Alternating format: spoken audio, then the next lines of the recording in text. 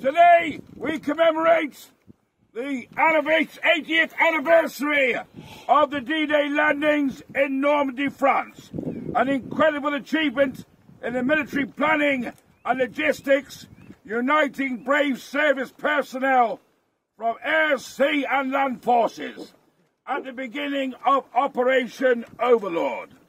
By the day's end, over 150,000 Allied troops had stormed the now famous Gold, Juno, Sword, Utah and Omar beaches to achieve a foothold in France.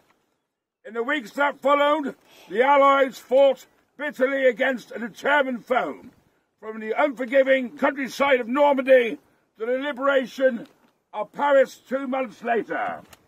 We shall all remember and never forget the self-sacrifice and courage of all those involved, and use of the commemoration to pay our tribute to those who gave us so much to secure the freedom we now all enjoy.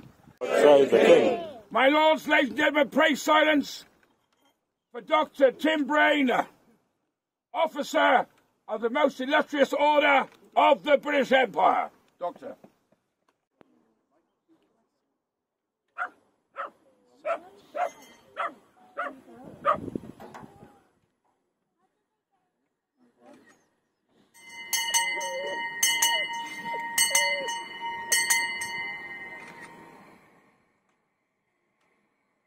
Your Worship, Dr. Brain, my lords, ladies and gentlemen, would you please pray silence for the Right Worshipful, the Mayor of Gloucester, Councillor Lorraine Campbell, who will address you all on this august and momentous occasion. Your Worship. Thank you.